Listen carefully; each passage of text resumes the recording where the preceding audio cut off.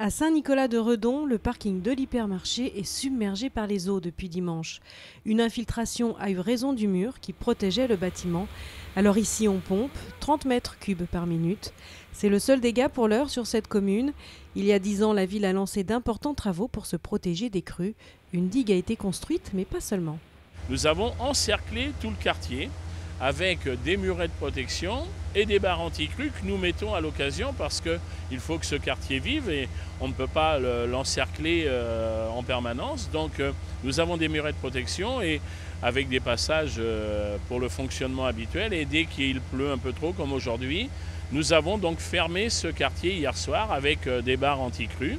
Et nos concitoyens qui vivent dans ce quartier sont aujourd'hui, même s'il y a de l'eau tout autour, les pieds au sec. Autre rive, autre technique, à 200 mètres de là, à Redon, un tout nouveau dispositif a été mis en place. Ces boudins remplis d'eau servent de digues flottantes. Ces deux boudins sont plaqués au sol par le poids de l'eau et ça empêche l'eau de passer. Et par conséquent, d'aller inonder le rez-de-chaussée des immeubles qui sont là. Donc c'est relativement efficace, il y a toujours de l'eau qui passe, mais très peu. Donc en fait, il suffit de mettre des pompes derrière et on arrive à stabiliser très rapidement l'eau à des niveaux très bas. Des niveaux qui restent à surveiller, même si l'on est encore loin du record atteint en 95.